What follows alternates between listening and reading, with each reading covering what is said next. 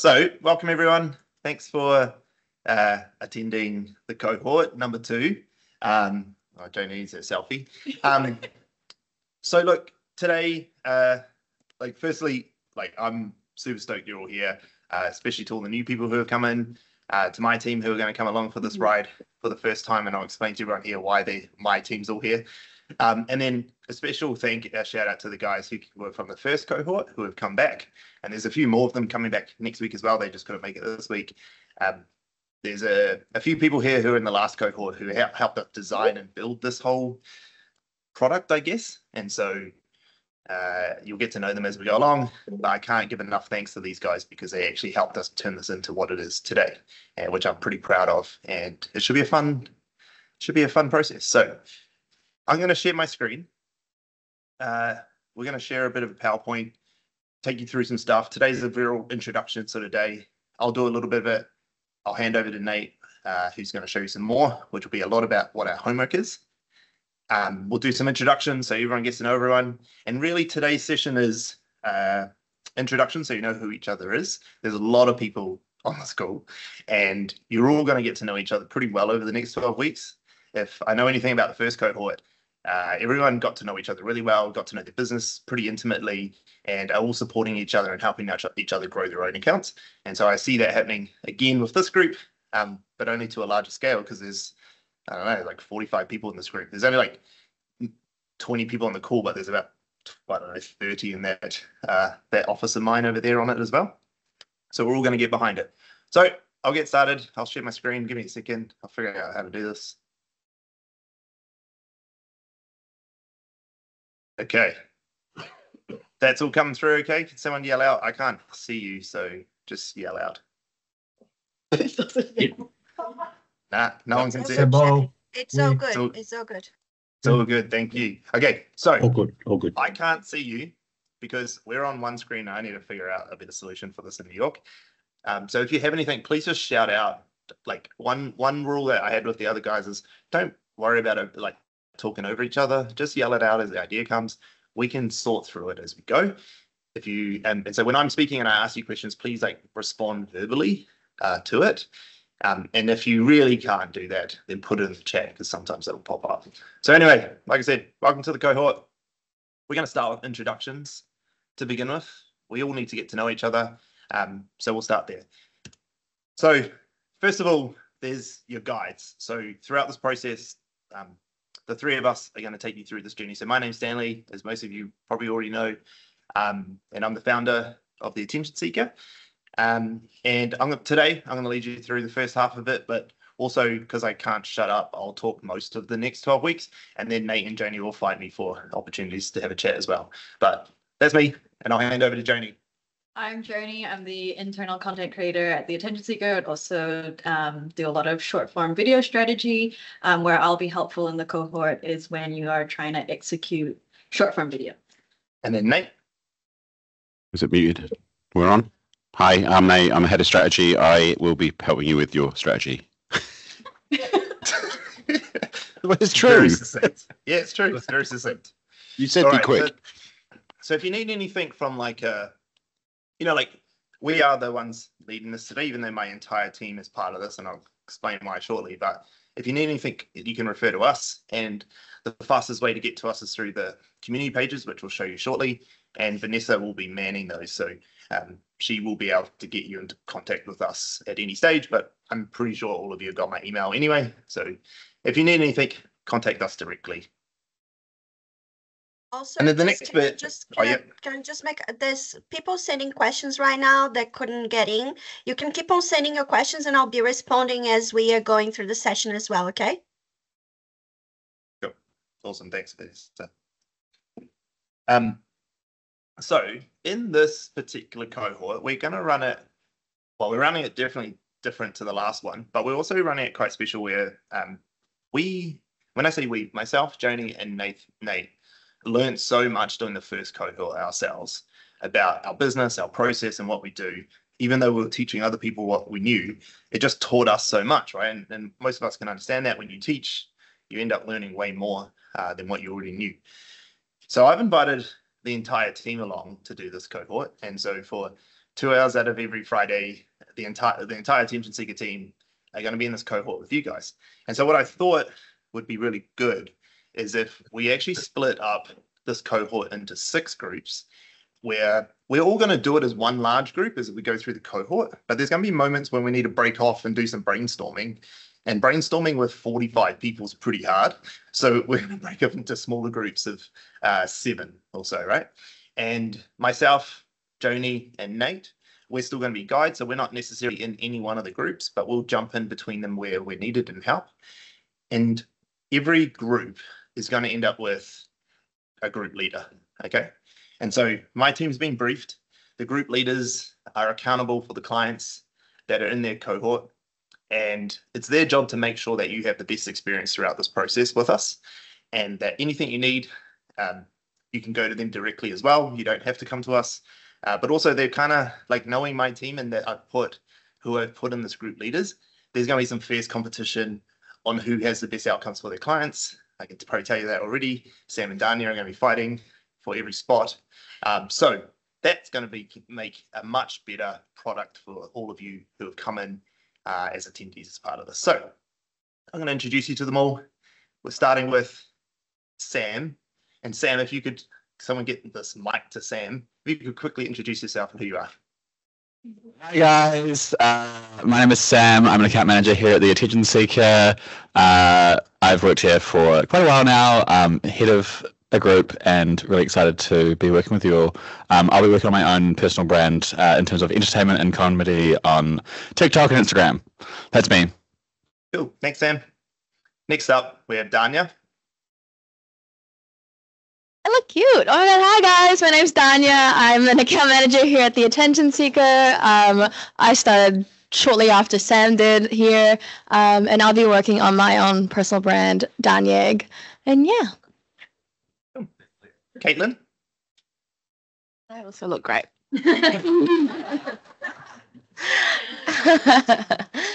Hi everyone, I'm Caitlin. I'm also an account manager here at the Attention Seeker. I started, I want to say 6 months ago now.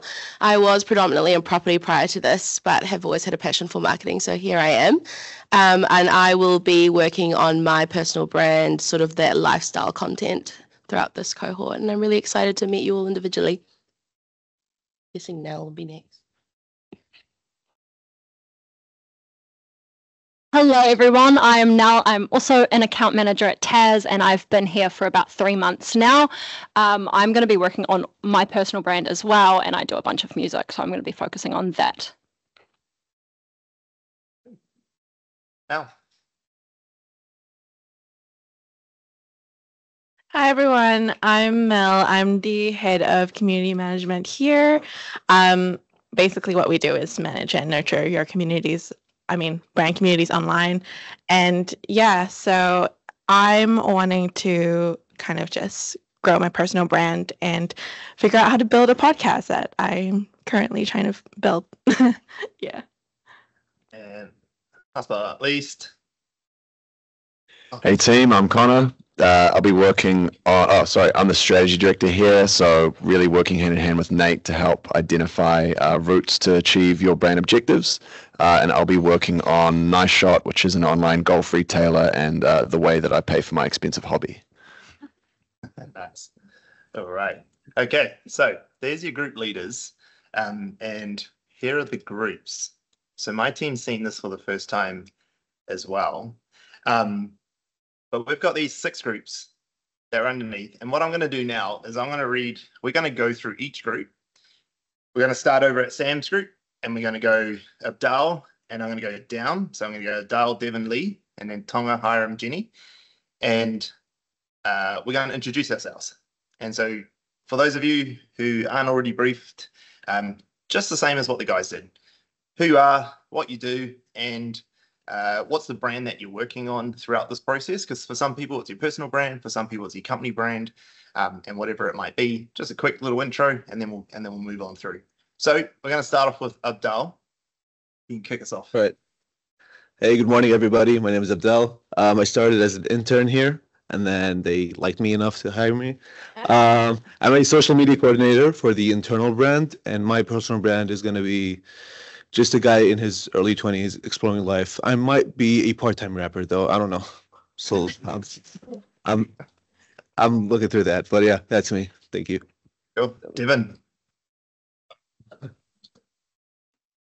Hey team, I'm Bevan. I'm a copywriter and in-house journalist for Taz. I've been here about 6 months, and I'll be here. I'll be doing personal brand, exploring music and talking about albums, and kind of expanding my breadth as a music journalist. Thank you. Lee. Hi everyone, my name is Lee. I am a videographer for the Attention Seeker, and my personal brand is me getting 1% better and getting shredded in the gym. Nice work. All right, Tonga, over to you. Kia ora koutou. My name is Tonga. I'm the founder and interior designer at Nest Interiors and Design. We design inside spaces. I'm here to work on my personal brand and the brand and the business brand also. Thank you, Ty. Hiram. Hi, my name is Hiram. I run 2 premium 24/7 gyms here in New Zealand. And so I'm working on the company brand as well as my personal brand. So with the gyms, it'll be the gym focus. And then with my personal brand, it'll be health and fitness, and then a little bit of business focused stuff as well. So Jenny couldn't make it to this first one. She'll be here next week. But Jenny is a mortgage advisor with Vega Mortgages. And she's obviously working on her personal brand as a mortgage advisor. So you'll all meet her next week. All right, Alicia, over to you. Hey guys, Alicia here. I'm the operations manager. I've been here, I don't know, from nearly the beginning. What I plan to work on is not limiting myself. I like to stay behind the scenes and anonymous. So I'm looking to start kind of like a joke meme TikTok account where it's not my face, just hiding behind Hedwig. So yeah, that's me. Thanks, Leach. Curls. Kia ora, my name's Curls. I am a show writer here at The Attention Seeker, and I will be working on my personal brands to increase my TikTok, Instagram, and YouTube pages, and thoroughly excited to get started. Awesome. Maddie. Kia ora team, I'm Maddie. I'm a community manager here at The Attention Seeker, and I will be working on my personal brand. I have a fair idea, but I don't really know what it looks like, so I guess that's why I'm here to learn more.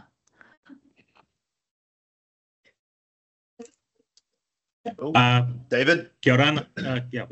Kia ora. My name's David Mitsuoro. I'm related to Stan. He's my awesome cousin. I am one of the video editors for Taz, and I'm going to be sharing my experiences on my brand, which is Pokemon cards and all kind of TCG cards, and also just content with my family on different socials. Yeah. Thank you. Next up is Nick, but I don't think Nick is here today, but he will be here from next week. Stan, I'm here. Oh, you are here, Nick. Oh, I didn't see you pop in. Oh, sorry, I was just running a little bit late. I'll let you go. Sorry, I didn't see you pop in. All good. My fault for being late. Just trying to get the kids out the door to school. Hey guys, I'm Nick. Head of sales for a company called VidApp, and my focus for this cohort is really building the VidApp brand. So VidApp, what we do, we build really cool apps for content creators in the health and fitness industry by helping them monetize their audience. And that's me. Awesome. Thank you. And Hannah, next. Hi everyone, my name's Hannah. I own a company called Blue Wave Ngāmoana, which is a digital media solutions company that focuses on Pacific people. We have a team of 17, one office in Samoa, New Zealand, and I'm here to work on my own personal brand. I also do a podcast that focuses on elevating Pacific people and also bring attention to our brand, Blue Wave. Thank you. Awesome. Thank you. Is Shy on? I can't see. She's on. No, she said she was going to pop in, but I wasn't sure if she jumped in or not. Shy's on leave today, and she was going to pop in, but you'll meet her next week. Shy's my EA, and I guess holds the business together because I don't. So that's her job. And we'll go on to Connor next. Morning, everyone. At the back here, my name's Connor. I'm a creative director here at the Attention Seeker, helping lead the video team. Huh? Step forward, it can't see me. Oh, there we are. And I'm going to be working on my clothing brand, just trying to get some clarity on where to go next with it. Ness. Hi everyone, I'm Ness, your community manager here. And also I am a community manager for the Attention Seeker, and I'm working on my brand as a researcher. I want to open a consulting business next year and serve agencies and small and medium businesses. Oh, thanks, Ness. Jennifer isn't here today either. She'll be joining next week. Jennifer was in our first cohort. She owns a company called the Wee Smokehouse.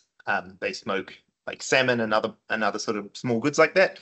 And her goal with the cohort is to continuously grow that brand, which she's been doing such a great job with already. So she'll be a really good resource in this team as well to help other people with her experience. But you'll meet her next week. David. Hi everyone. Kia ora. You might pick up by my accent that I wasn't born and brought up in Aotearoa, but I'm hoping the accent kind of mellows out over the next 35 years. So I'm looking to increase a personal brand and thought leadership in the entrepreneurial operating system, which I think you guys use and run with, in a fractional integrator role to engage with any clients who are looking to increase and enhance their business performance. Yeah, it's me. Thank you. Kia ora. Thanks, David. Katie. Kia ora te whānau. I'm Katie, based in Wellington. I run sustainable fashion markets. I'm a music educator and performer, and I also travel the South Pacific as a hobby. And I want to work on my personal brand, which is traveling more and hopefully get paid for it. That's it. Love it. I love it. That's the dream. All right, Charlotte. I'm Charlotte. I head up the copywriting department here at TAS. Oh, I'm behind someone. And the daily newsletter as well. And I want to keep evolving my personal brand on LinkedIn. Thank you. Brooke. Hi, I'm Brooke. I'm TAS's community coordinator. I've been here about 6 months post internship, and I'm wanting to build my personal brand on TikTok and LinkedIn.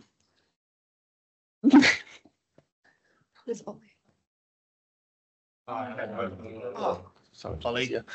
Hi, my name's Ollie. I'm a videographer here, and I want to work on my personal brand, showing off my filmmaking and cinematography. Cheers. Awesome. All right, Dave, I think you're holding it down for you and your dad. Yeah. Kia ora team. I'm Dash. I'm just the intern here at the Attention Seeker. No, just. No, it is just a just. We'll get better though. Yeah. So my dad, Rod, he couldn't make it today, but we're in this cohort together because he runs a fight gym, and we're just trying to expand our brand and gather attention from everybody and retain that attention. Yeah, that's me. Cool. Thank you. Danny. Good morning, everyone. I'm Danny, and really nice to get to meet everyone. I'm a financial wellness coach, and I'm on a mission to grow my personal brand to help people achieve the so-called financial freedom, but balanced with wellness and with the lenses of behavioral science to work on the habits that are holding you back. But yeah, very excited to be here. Thank you. Oh, thank you. And Amelia and Jacob. Hey everyone, I'm Amelia and this is Jacob. Hi. And we run the Little Rainbow Co, which is a baby and kids boutique in New Plymouth. And our goal is to increase our TikTok, Insta, and Facebook. Oh, awesome. That's niches. Dusky. Kia ora guys, I'm Busky. I'm the show writer here at TAS. Been here for 2 months, best 2 months of my life. And for my personal brand, I just want to grow my socials and get more opportunities. Thank you. It's Don. Don. Hello, my name is Don. I'm a video editor for the Attention Seeker, and I'm one of, if not the first remote worker, which is pretty cool. And my personal brand, I have a few socials, but it mainly revolves around lifestyle, martial arts, and just art in general. So I'm hoping to grow those. Awesome. Maggie. Cool. Hi, I'm Maggie. I'm a copywriter here at the Attention Seeker, and I started yesterday. So I'm just still figuring out, I guess, my personal brand and what I want to get out of this, but just looking forward to learning as much as I can and, yeah, cruising along. Yep. Thanks. Elaine. Hi everyone, I'm Elaine. That's my team that you see up there. I'm so proud of them. They're all team leaders. I'm the account director as well as the client service director, and I handle client intimacy for the company.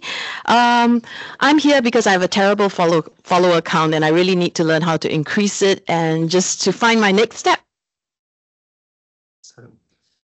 All right. Did Erin and Clayton make it on today? They didn't know. Yes. Oh, they are. Oh, there they are. You're on the last page. Sorry, Erin. There we go. Can't That's a see matter, Erin yeah. properly. My name's Erin. Clayton's making chocolate in the background. We are Baron Hasselhoff's down in Wellington, and we were part of the last cohort, which was amazing. So we're back for more because we haven't quite made that 10,000 follower aim that we're going for. So just keep at it. Yeah. Thanks, Erin. Thanks. All right, Alison. Hi, I'm Alison. I am a social media manager for a B2B company called HSS Pro Service, and I'm here to raise awareness because we only launched 4 months ago. So yeah. Nice. And just so everyone knows, Alison's like on the other side of the world from every one of us. And it's 9, well, almost 10 p.m. maybe over there at the moment. So she's committed. Kylie. Kia ora tātou. My name is Kylie Napier. I'm the founder of Hawaii Kura. We deliver cultural wellness and empowerment workshops and cultural training for non-Māori organisations. I'm here to work on my personal and business brand, and I was part of the first cohort. Good to be back. Is Carter here today? Yeah. Oh, yeah. Kia ora koutou. Ko Kara toko ingoa. I'm Stan's favourite nephew. And I've been an intern for way too long now. My original plan was to follow my te reo journey with my grandfather, but he's asked if I could help out with his business, so just a bit of change of plan, but yeah. It's awesome. All right, Laura.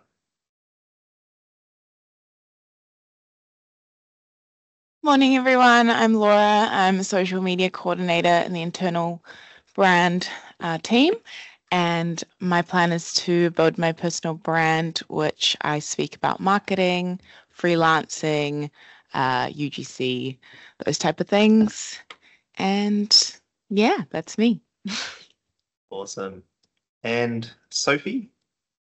She there? She's not here. She's on No, she's not there today. Cool. Sophie is one of our team. She writes for the newsletter in our team as a writer. But yeah, she'll be in when she's in next time. So Tyler.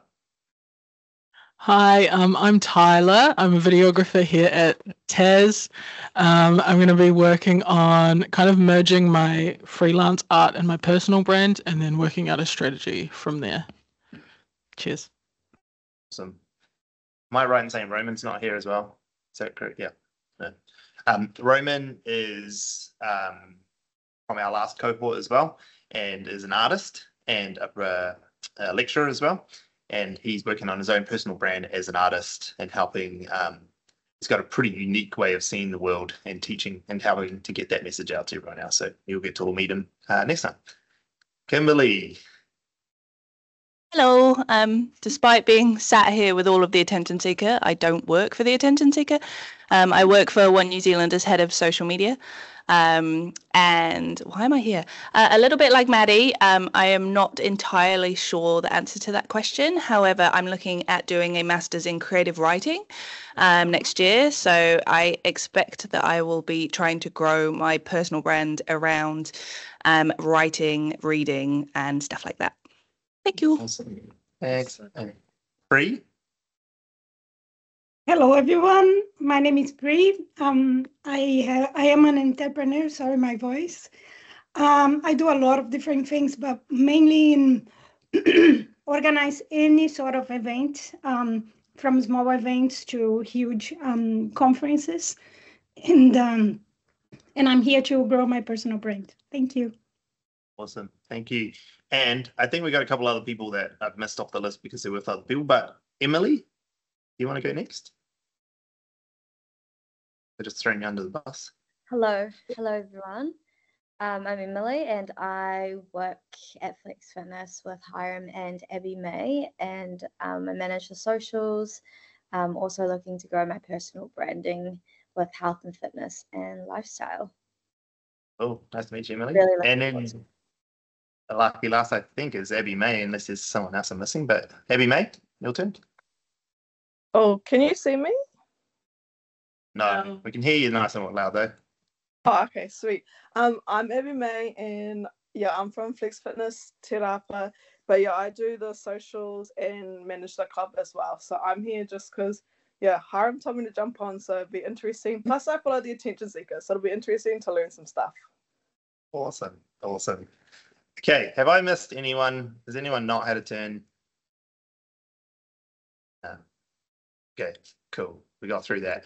Awesome. Okay, so that was really long, which is amazing.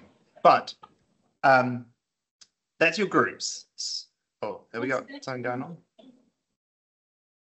there something going on? Someone talking? No? No.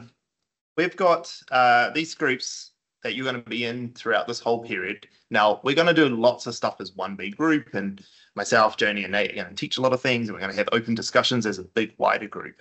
But there is going to be times throughout the next 12 weeks where it doesn't make sense to do that, and you're going to go into breakout groups, and these are the groups that you're going to do them in. And so the guys with the coloured boxes, they're your leads, as we introduced already, and they're going to be the ones in charge of running that group for you and facilitating them. I'll make sure that before we first do that, I give these guys a brief on what it is, because they'll all yell and scream at me otherwise. But I promise you, it's all going to go smoothly, because there's never any issues with tech when you split people off into groups, is there? But we'll see how we go. So that's your groups. Hope that all makes sense. Just I want to reiterate, for those of you who aren't part of the attention seeker team, the reason we've done it this way this time is because we want our team to all learn the same thing that we're all going through, and just, you know, better our knowledge as a team and what we do, but also to give you guys as our second cohort and the guys who from the first cohort coming back, just like the best experience possible. You've got, every group has got someone from every sort of department in our team pretty much. And so if there's any area of your business that you need help with, you've got this direct team whose job it is essentially to hold you accountable and make sure that you can do the things that you do. So if you're ever looking for like a little private group to get together and try do some work outside of these groups, this is potentially those people that you can go with, but also talk to anyone. Like, so many of you are potential clients of each other or potential referral partners of each other and things like that. So don't be afraid to reach out, connect with everyone as we go along this process.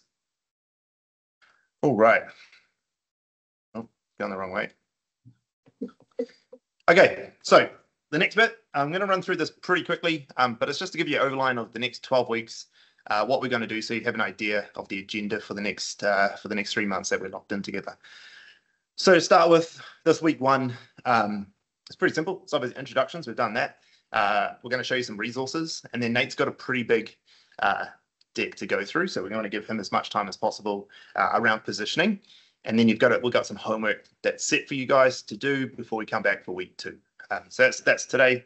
Week 2 and week 3, we're going to go into what we call campaign and channel. We are going to split into groups over this next week 2 and 3, because these two parts of the process require a lot of brainstorming. And so you've got 2 of those, 2 weeks of doing that, campaign and channel strategy. As we go to week 4, we're going on a bit of a crash course of content creation. So Joni's going to lead this one, and this one whole week is just like everything we can think of as a crash course of how to make content in all forms and all forms, as a way of like just bringing everyone up to speed to the same level of like terminology, what we're talking about, and all that sort of stuff. And then week 5 and week 6, we're going to get into story structure, which for us is like a fundamental part of making content. And without it, you really can't move forward with any content creation. And that will take us up to the halfway point. But what I want everyone to know, especially those who have been in the cohort before, we're going to make and do brand building and content this whole way through. Even though we're not really at the content creation part yet, we are going to be doing things throughout this whole process. So for those of you who have been in the cohort before, it's going to run a little differently. You're going to have more homework and stuff set, and we're going to get people creating from day 1 so that by week 12, we're right into it. So that'll be the halfway mark, which is a lot of all the theory sort of done and dusted. And then we're going to go into week 7 to 12. We're going to go to the end of it, which is really like what we call prototyping in our business. And essentially what that is we go out and make some content, we come back, we critique it, and then we go again. And we keep on doing it until we refine it, until we get the content just where we need it to be. And so that's pretty much the back half of this entire program. And the way we're going to do that is you are all going to submit your content into the Teams channel, which I'll show. And we're going to set some stuff as homework to both watch and make content. And then we're going to talk about it as a group. And we're going to bring up and we're going to go through as much as possible, and we're going to refine everyone's. Now, because of how large the group is, we'll probably do that. We'll probably only get through, the clients and customers in the group throughout the 2-hour sessions that we do. And my team, if there's any time left over, we can go through their content unless there's a specific thing we want to teach.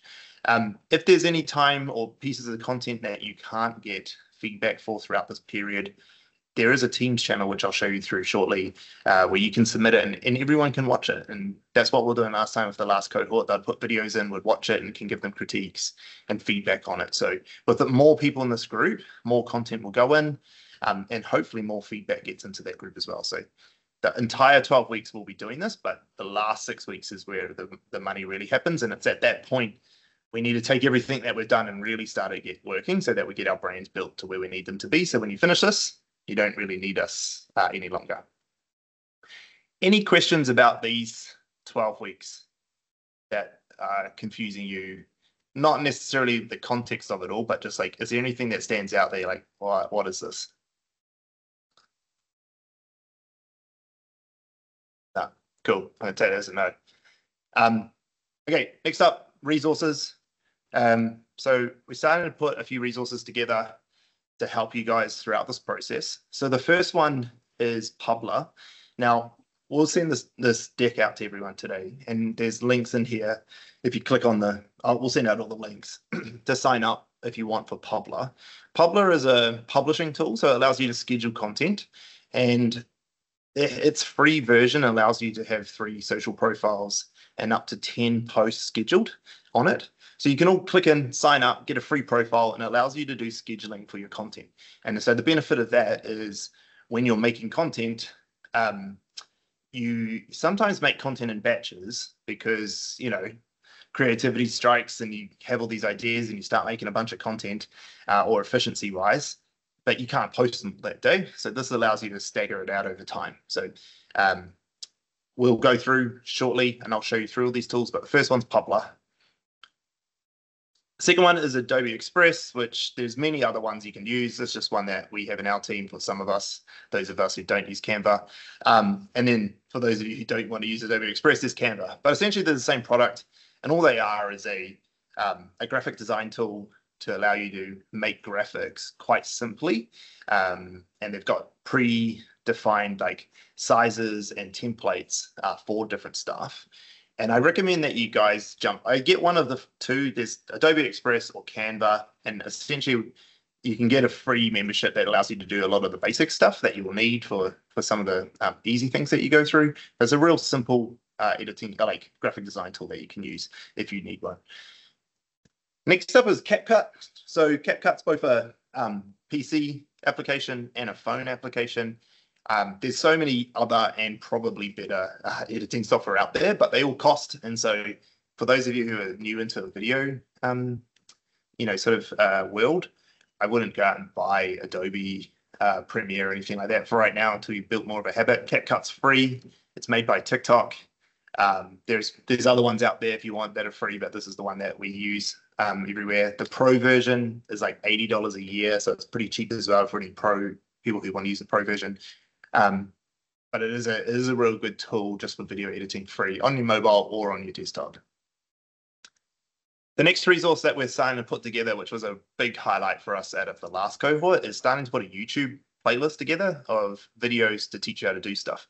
So the link will be out in the email after this, but it's essentially going to be a playlist that we build over time with you guys on all the questions that we get asked. So we'll be able to answer some questions, but then we'll go find a video that's already out there because there's plenty of great YouTubers who've answered these questions on videos, and we'll start to build a playlist of all the questions we get asked. So you'll have access to that playlist, and you'll be able to refer to it to teach you anything at a later date, and you'll obviously have access to it forever. And so any questions or anything that you want to know how to do, like some of the ones that we put in there to begin with are how to use Adobe Express, how to use Publa, how to use CapCut. But if there's anything that you want to know, if you got a particular phone that you want to learn how to use the camera app in iPhone, or you want to learn how to use a mirrorless camera, or you want to learn how to learn Hero's Journey or anything like that, there's plenty of resources we can find, which means that we don't have to consume all the cohort time to teach that stuff. We can teach you the high level bit, and then you can have a video to watch it afterwards. So YouTube playlist, you'll get you all that link. The next bit is Teams. I'm going to show you through that real shortly, but essentially all our communication is going to be in Teams to keep it all together, and I'll show you through how that works soon. And then lastly is Otter. So Otter is a transcription tool. You'll see in the guests that we have at the moment, there's one that says Stanley's AI Note Taker. That's Otter. What Otter's doing is it's recording the meeting in the background, and it's transcribing everything. And then there's an AI built into it to allow you to ask it questions. So over the course of this 12 weeks, everything that we share and all the questions and answers and knowledge that we pass around will get captured in this. And then you'll be able to go back to it later on and just ask it any question. What was that thing Stan said about CapCut? Oh, cool. You can just ask Otter the question, and it'll go and find what I said and summarize it for you in a nice, easy way. So it's like having, we're going to record these, as you can probably see, you've been recorded on Teams already. But who wants to go sit back and watch a 2-hour video to find that thing out again when you can just go to this Otter AI and ask it questions? And as you can see, it already, this is from one of our previous cohorts. We all made pledges of what we're going to do for homework, and it captured everyone's thing there as a to-do action item. So even with that, it can find out all the things we said that we needed to do. So if you're wondering, oh, what was it that Stan or Joni or Nate said I should do? You can go back to the Otter notes and it will tell you straight away. Cool. All right, so before we get into the next stage of this, I'm going to quickly show you Teams, because it isn't the most intuitive piece of software. And I want to just make sure everyone has a good understanding of where it is. Let me, this one. Okay. So just quickly, Teams, this is what it looks like. Yours might be gray if it's on light mode. And you can start a new post here and start to write stuff, right? So it's kind of like a chat function. But the way it works is that each one's a post, like, old Facebook feed, and people can comment on it as they go. There's also files here where we'll store any files that we give you, like the PowerPoint from today will be stored there and things like that. And you can, everything we do will go in here. This post bit at the front here will be where all the communication happens between all of us, and where you can drop files in there, you can drop videos, content styles, everything, and then everyone can jump in and have conversations or comment or critique on it. So my advice is to have Teams on a device that you can access quite easily, either your laptop or phone or whatever works for you if you don't typically use Teams, and just set aside 10-15 minutes a day to go and check it each day, because people will be posting in it and sharing stuff. Vanessa will be in there as well, agitating everyone to get them to do stuff and get the community working. So that's there. I'm just going to quickly show you, this is kind of what it ends up looking like. there's like all these posts. This is from our last cohort where everyone is like posting and videos. As you can see, they're all loading, where we can go in and watch people's stuff and critique it as we go along. And this is super powerful because this allows us all to learn even when we're not in one of these sessions, right? So if I highly recommend getting in amongst this. Okay, I'm going to share my screen again. Or Nate, have you got the file on yours, or should I share the file for you? Well, you should share it, bro. Cool. Yeah, you share it. You run it, because I've got notes on my machine. Cool. Yeah, done. Okay, so next up, I'm going to hand over to Nate, and he's going to talk to you through the positioning, which is going to be the homework and I guess the start of this process with us. Next slide. Right. If anyone needs to pay, it's probably a really good opportunity just to go real quick and do it, because this is going to have to focus on this. The thing we're going to do today isn't solve the problem, but the problem's really hard to solve, so you need to listen and have questions. So yeah, we'll have a 2-minute break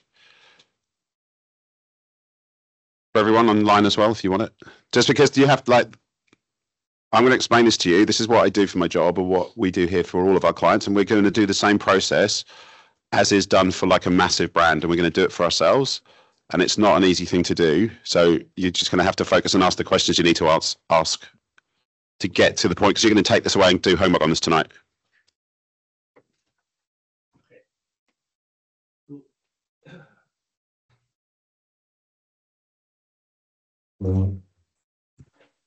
Not make coffee, Mel. Mel.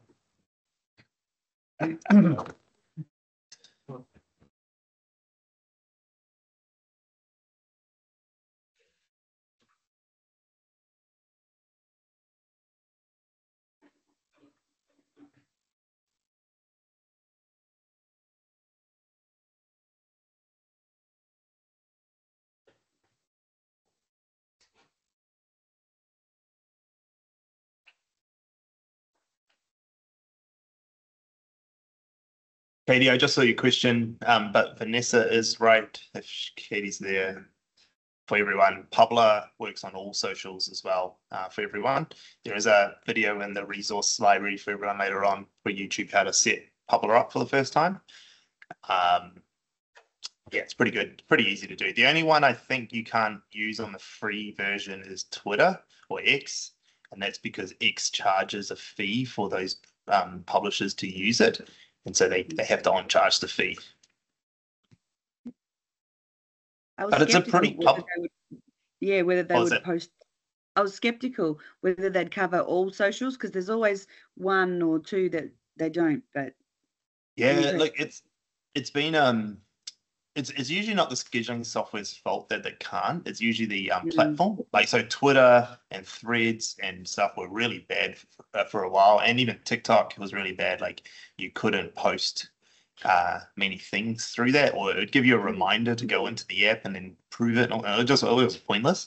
But they've pretty much cleaned it all up, and so now just about all the publishing tools can do it. The only reason we use Publer is, to be honest, I don't know if you guys know what AppSumo is, but I bought our subscription for Publer on AppSumo in 2020 for $200, and that's all I've really paid. Like, we now pay a little bit more because we've grown.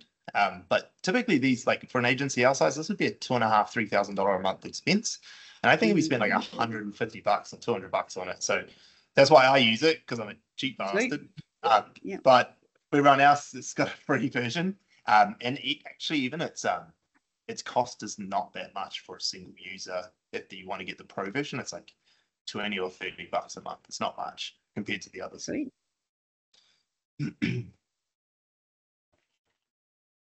And then just before Nate takes back over, Hiram asked, do we find any difference between scheduled content and posted direct from platform?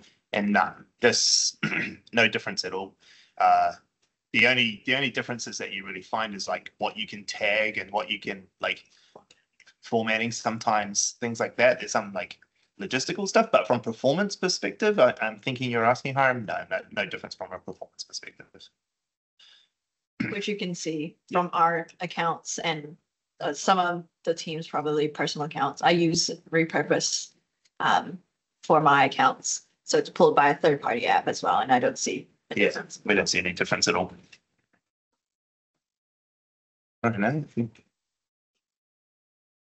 I asked the platform what that was actually. I asked TikTok, no, it was YouTube. I said, do you guys penalize for people for using these sorts of things? And he's like, why would we? It just means that you're putting more content, especially places like Instagram and YouTube, where everyone is going on TikTok, and they're like, please post it on us as well. Please post it on us. And so they were like, of course, for them, it'd be stupid if they made the performance post, because then people wouldn't do it. All right, Nate, I'll mute myself. Am I clear?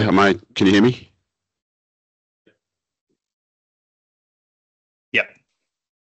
Right. So like I said, we're going to take you through what we would do for any brand and any individual brand. It's the same thing.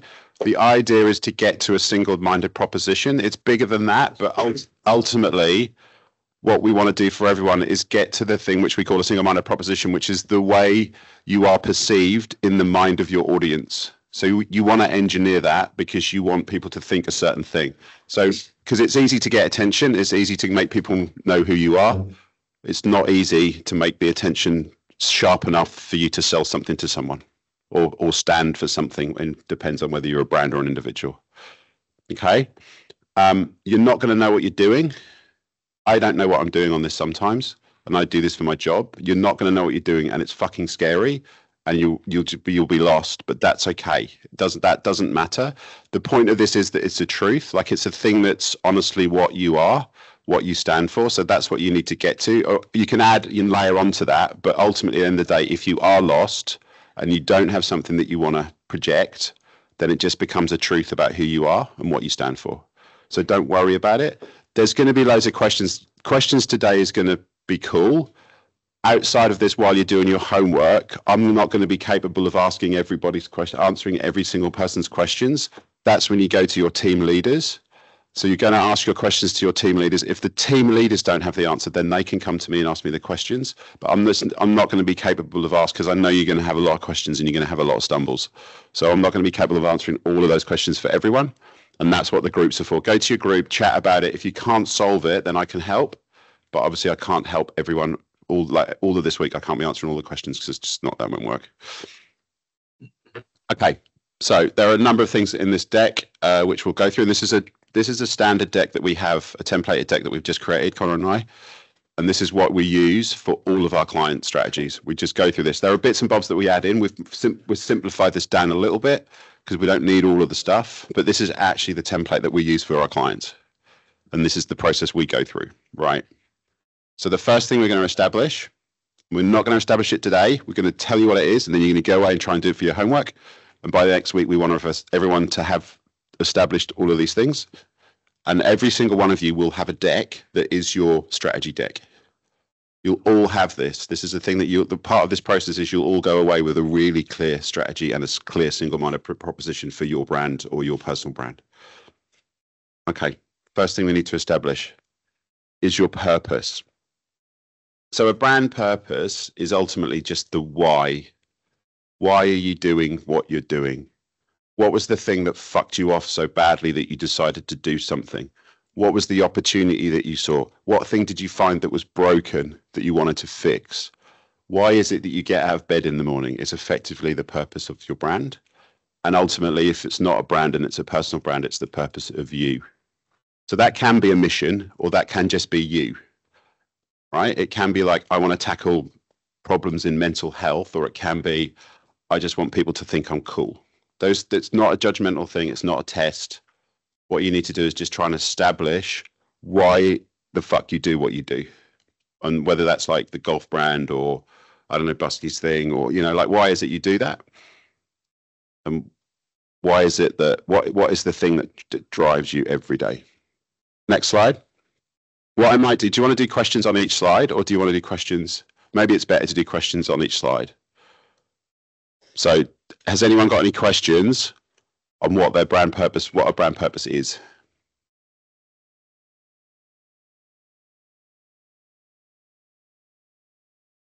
No, all good? Clear? Okay, next slide, please, Stan. Brand vision. So this brand vision is the big lofty thing that if you kept doing the thing you're doing, what would it achieve in the future?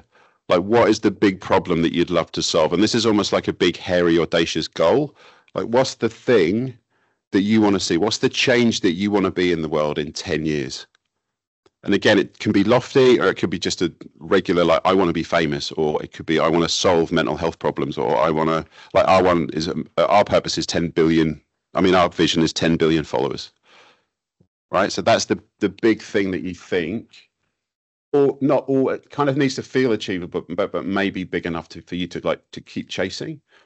What is the thing that you will achieve if you continue to operate in the way that you do, and you get up every morning and do this thing?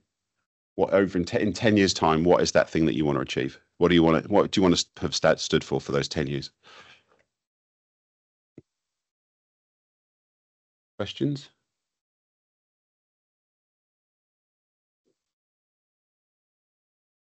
Nope. Next slide, please.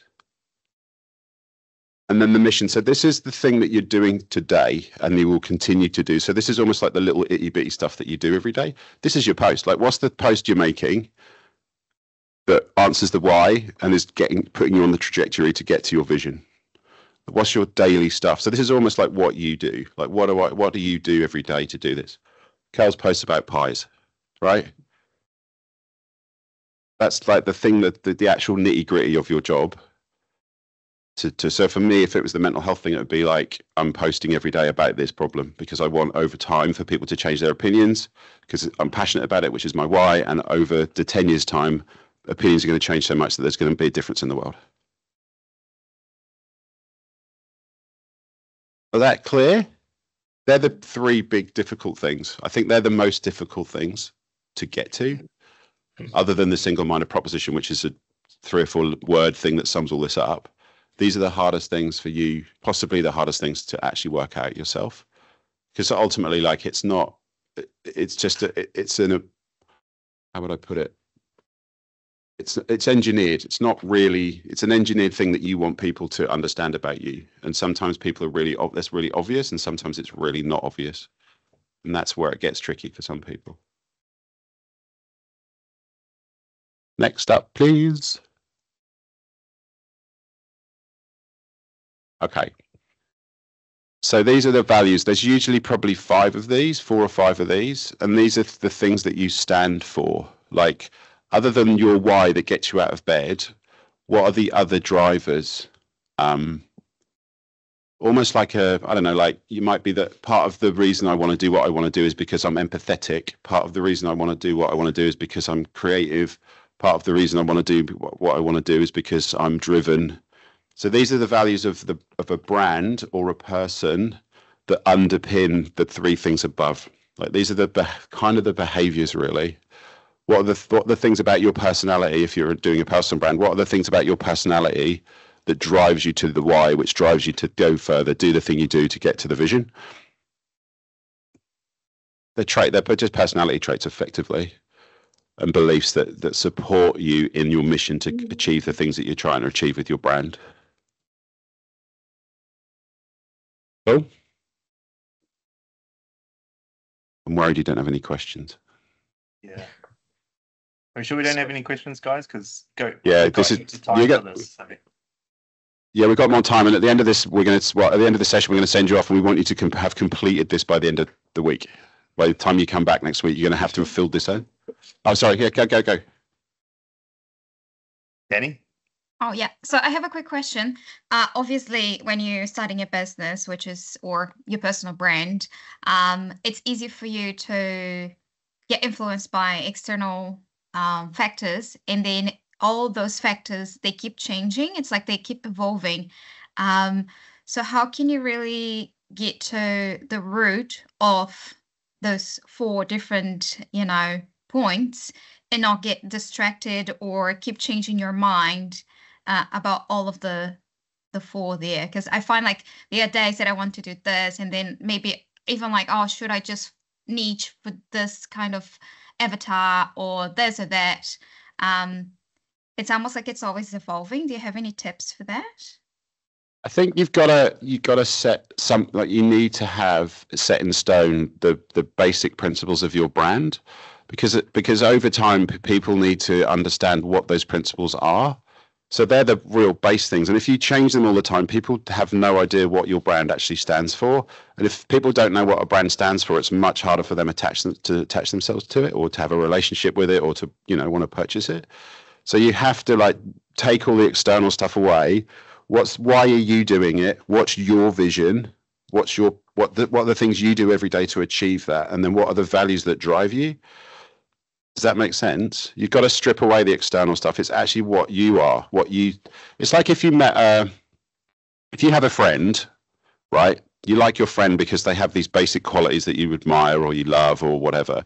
If that friend just changed the way they acted all the time and started to, like, believe in different things and become, like, really, weren't consistent in their personality, then it'd be much harder to like that friend or have a relationship with that friend, because you wouldn't understand what that friend does every day. You'd be like, why are you grumpy today? Like, why are you really angry? And why have you suddenly gone, like why are you now supporting Conservatives or the National Party when yesterday you supported Labour? Like, it's confusing me. I don't want to hang out with you anymore.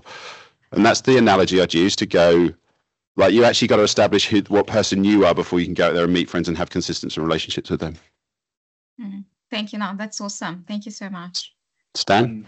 I was just going to add a little thing that I do, Danny, and to help me, like, stay focused, because I'm like a crazy inventor founder, right? So my mind changes every second of the day. But when I'm trying to think of, like, these things like values or my mission or whatever, I run the extreme cases of everything. So I'll take them to the extreme and see, do they stand up still on that? So, like, as an example, with brand values, a couple of years ago when we first sort of solidified them as a team, everyone was like, fun. We want fun as a brand value. It makes sense. Like, we like to have fun. And I was like, okay, well, let's just run it out in some scenarios. What happens when we're all having a bad day because work's so, full on, we've got lots to do, and, like, it's just one of those days you got to grind, and we no longer have fun. Have we all failed at our brand values and can't be the team that we said we wanted to be because we can't stand up to this value that we've held up on this pedestal saying fun? And, like, we all were just like, well, no, like, you can't just have fun all the time. That's not right. It's not something that can always exist. Therefore, it's just a nice to have. So then we discarded it. And so we at the moment, our values are, as a company anyway, is what we call growth challenge. And that is for don't be a dick, grow or die, and challenge the status quo. And those three things, like, when we run them out to the extreme, they always work. Like, we always do think it's best to grow all the time, that if you aren't growing, you are dying. And we think that stands up to the test of time and all these tests of running it out to the extreme. Like, if we're always growing all the time, is that a bad thing? Well, no, it's not. Like, it's always going to be a good thing for us to do that. So I sometimes when I'm doing this, that's how I like to think about it. That way I'm not getting such flippant answers that tomorrow can just change because I watched a new Gary Vee video and he tells me something else and I think, oh shit, I should do this now. And it's just like, I'm not thinking of it deep enough. So for me personally, as someone who, like, mine gets changed all the time, that's my litmus test to be like, at its extreme point, does it still stack up? No, that's gold. Thank you. Anyone else? Okay, these are actually, like, these are hard to explain. Like, they are hard to explain because they're really hard to separate because there's a lot of them and they all kind of overlap. So yeah, would expect questions. It's all good. You can't be wrong, and it's not a test. It really isn't. Like, we got to understand this because we're going to go away and try and do this ourselves and come back next week with the answers. The 3 slides before the brand values, it was the brand mission and vision and purpose. You said it could be quite possibly, like, hard to nail down. So how does one go about that? Like, nailing it down? So nailing down your mission values, you have to go look in yourself and go, for a personal brand, you have to look in yourself and go, what is the thing that I want to be known for? And so if I'm going to be known as a rapper, what's the goal there? Like, what would be the goal? So the goal would be in 10 years for you to be, I don't know, J. Cole, as big as J. Cole, right?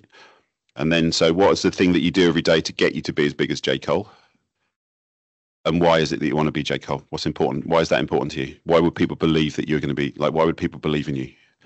Do you just break it down into actual just truths about yourself in that position? Whereas the brand is different because the brand might want to be the biggest shoe company in the world. How are they going to do that? Well, they have to make the best shoes, and why people believe they're the best shoe company because everyone's wearing them. Whatever. Is that clear? Yeah. So you have to really look at it's just if you don't know what it is, then just look into yourself as the truths. And take, like Stan said, take it to the extreme. Like, what is it actually the big hairy thing that you want to achieve? Cool. Okay. So then there's brand personality. So this is very close to values, obviously. So for us, the values are don't be a dick, grow or die, challenge the status quo. Thank you. It's because I'm on the spot. The tone of voice is how we express that. So that in Taz world, I'm sure you're all familiar with our TikTok. We express that through the skits and the things that we do that project to people that we are not dicks, that we do crazy shit, and that we're trying new stuff, and we're challenging what's out there.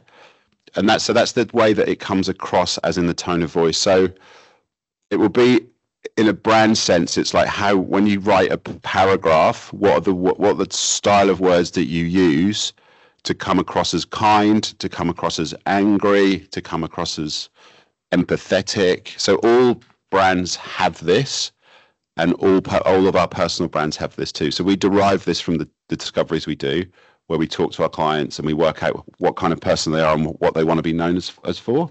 Because some people don't want to be known as real angry, but they might be angry. So we have to then change the language that they use into words and phrases that make them seem to be kind.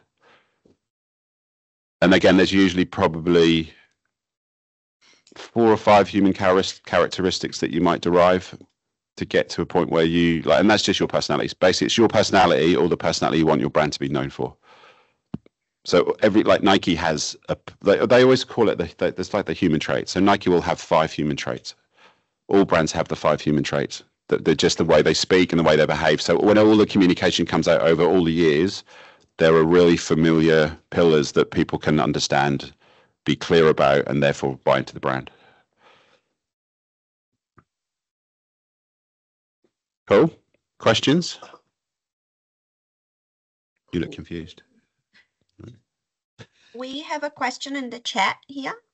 Yep. So someone is saying authenticity, what feels true to yourself, versus efficiency, what moves things forward for your purpose. What do you do there? Okay, so that's so it's efficiency versus authenticity. Authenticity versus authenticity.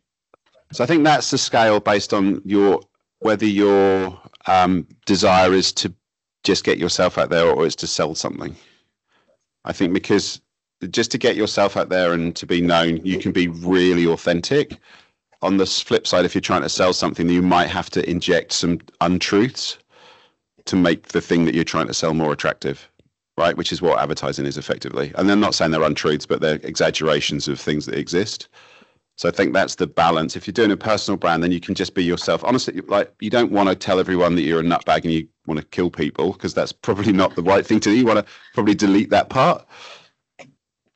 But you do want to try and be as honest as you can, because that's what will come across. And then you go, actually, do I want to, what is the thing I want to be known for? What's the point I'm going to, when people have the conversation with me or see me, or when they leave, what are they going to think, what are they going to do?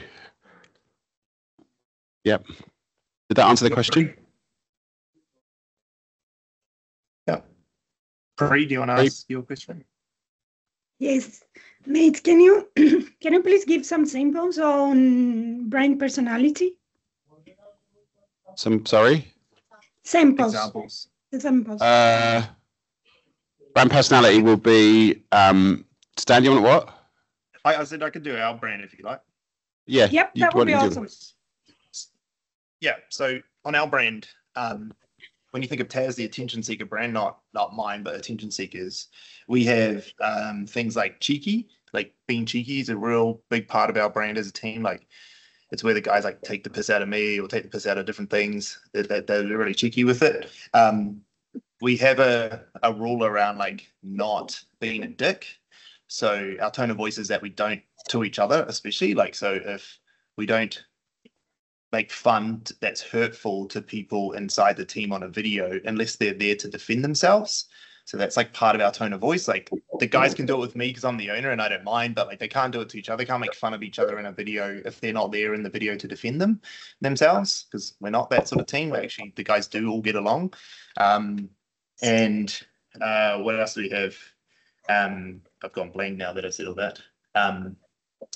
Cheeky's our main one, eh? But and then in my one, like as Stan on my LinkedIn and stuff like that, I have like quite a considered tone of voice. So and what I mean by that is not like conservative or anything, not by any stretch of imagination, but it's like it's quite considered in like the advice that I give, that it all comes from somewhere, from experience.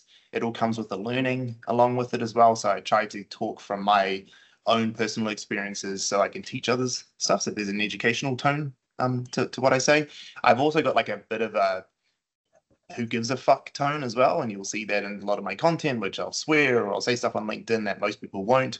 But I'll also talk about things like like transparent. Like a lot of my tone and personality is transparency, so I'll often share more than most people will or think about sharing.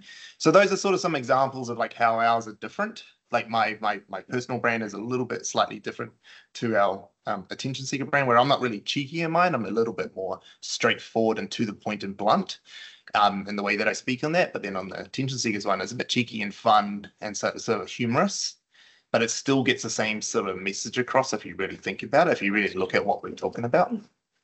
I think a good way to look at it is the reverse. So, for instance, if one of our values is "don't be a dick" and we talk in an obnoxious way, then people aren't going to believe that we have that value. And you want people to understand that you have those values. It's the same thing like I talked about with a friend. The friend has values which you like and you stick to, and that's why you're friends with them.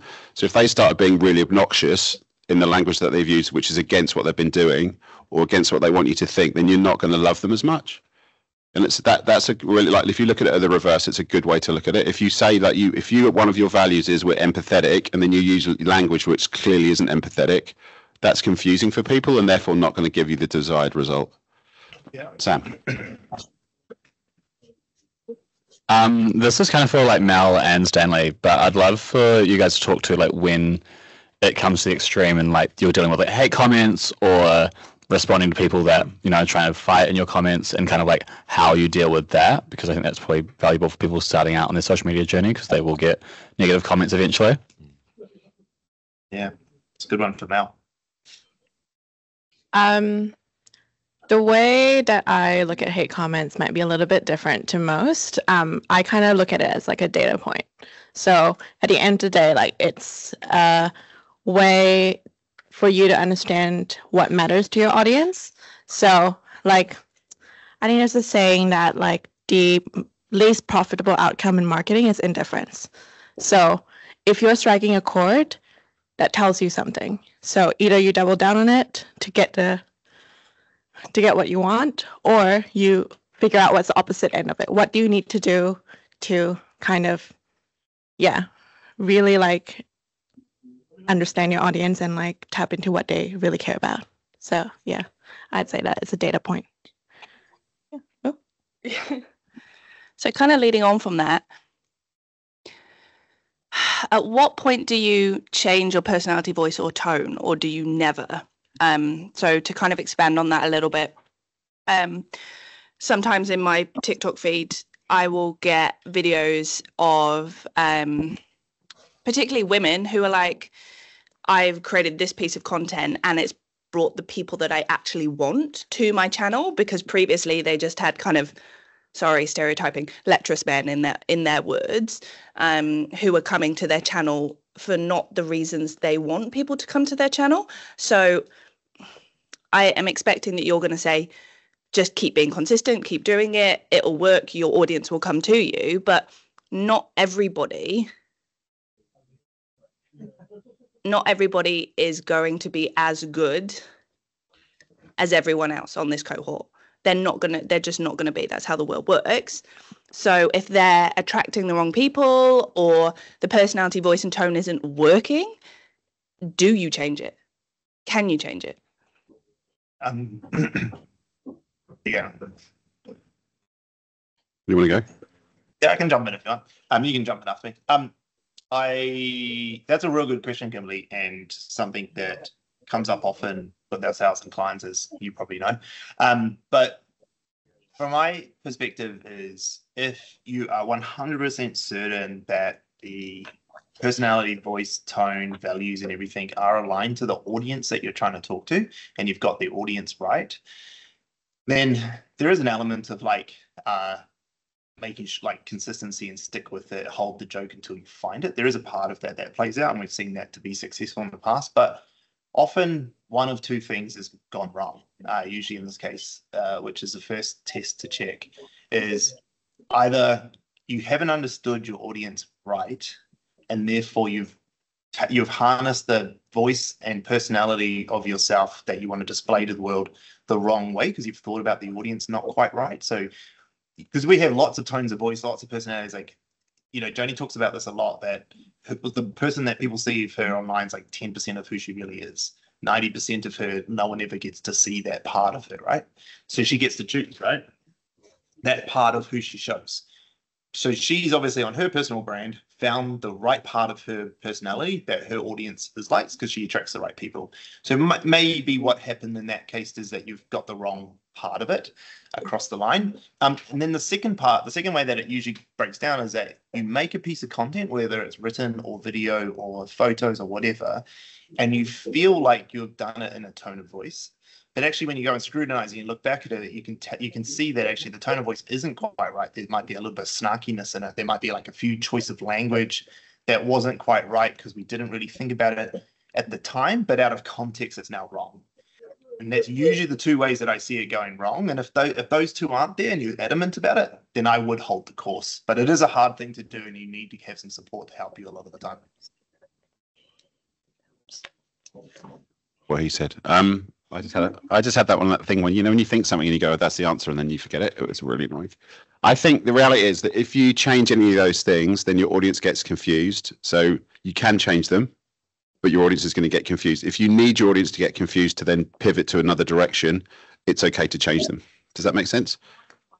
I think it's important that you need to understand that no one will ever know the entirety of who you are. Like, you are such a complex human and a complex brand and everything that if you want, like, I have a thing for humor and dark humor and whatever that is, but I don't share that on my personal page because that would be very, very conflicting with the like self-confidence message that I'm trying to push. But that's okay. Like, people can learn about my humor in other ways, whatever, when they come meet me. But if I'm going to go back to my brand purpose and message and like vision and all of that, it's about self-confidence. So therefore, that's the message I'm going to continue to push. And I understand that not everyone's going to know the complexity of who I am as a human. So once you let go of the fact that your audience will never know you ever, like they won't know you ever, not as well as any of your friends and family will, like that's where you'll really strive, because then you have a clear message, clear tone of voice, clear personality, XYZ. And also, I think we're talking about like also like on the lecherous men question, like they're just a reality of the internet. Like, they're going to exist in any content you make. You could be wearing a turtleneck and oven mitts and a boiler suit, and they probably still exist. So like, yeah, same with trolls. So like, your audience may still exist. They just might not be commenting as much, and you may not see them as much. You also need to kind of grasp that the behavior that people show on each platform sometimes can be different. We all know that TikTok, it's more like laid back Gen Z. And we all know that Instagram, you're going to have more of the millennials. So you all know that they're going to behave in a different way and talk in a different way. That doesn't mean that you have to change the way you talk, but just the expectations there with the how people, the audience is going to talk to you. Yeah. That's a real good point, Ness, in saying that you'll see on my content, my TikTok, Instagram content versus my LinkedIn content, that I'm talking about the same stuff essentially, but I address them very differently because one's in video, obviously, and one's in text. But like, I know that the audience is younger on both TikTok and Instagram, and that they, I don't know how to put this the right way, but like they probably will take offense more than what my LinkedIn audience will. My LinkedIn audience has got a few more battle scars, maybe, and a little bit thicker skin. And so I can like have a little bit more of a deeper, robust conversation with them. Whereas on TikTok and LinkedIn, I have to subdue that a little bit because like my normal way of speaking, as Laura likes to put it, is savage. And so I have to make sure that I don't like get that across too much. Whereas on my LinkedIn, like my LinkedIn audience can handle it. They're all big and ugly enough to take it. I think as well, negativity is something that you can just absolutely guarantee on social media. I think, certainly speaking from my own experience, I try and stay quite positive in my videos, and a lot of people then post and sort of say, oh, he's too positive, he's too positive. So if I ever say something negative, they go, oh, no, he's being too negative, too negative. So you can just guarantee conflict no matter what you do.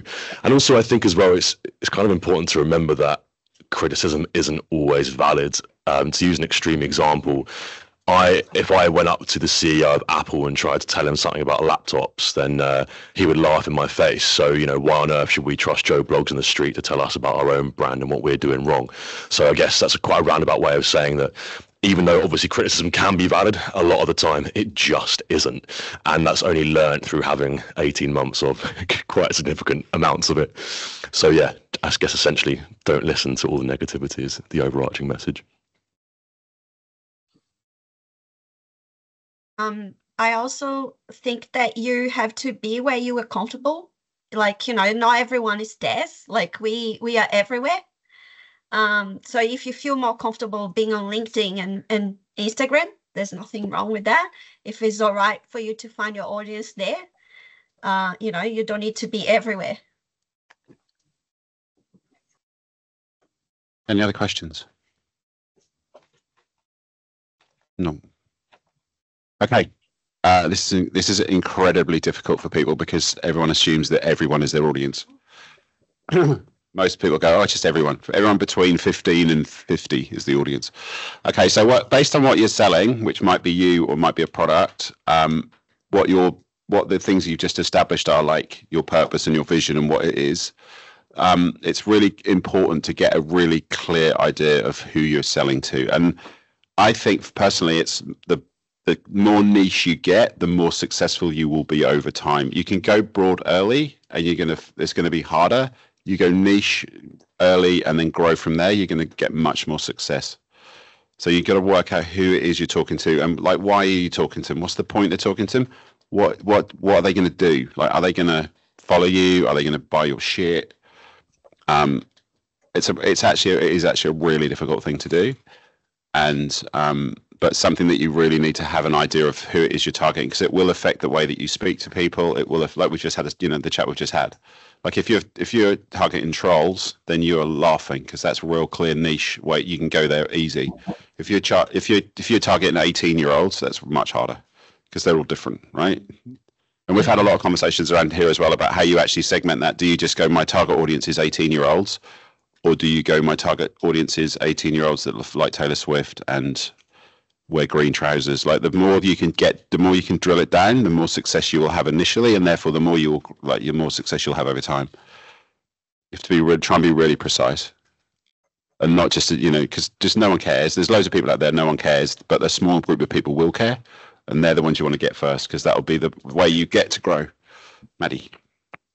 Just a question: is there, I guess, categories where you'd want us to like niche down on, so like saying like location, age, or is it kind of, I guess it would be tailored to every different brand?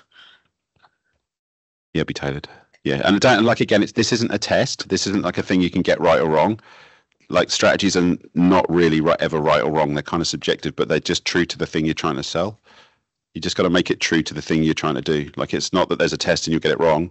So your audience really just has to be like, who do I want to talk to? And that comes from like your why. Like the thing the reason I get up in the morning is because of X. Who else is going to be interested in that? Because loads of people don't give a fuck, but there'll be some people interested in that. I want to talk to those people. I need to identify who those people are, and I need to go find them and talk to them because that's the way I'm going to grow my brand.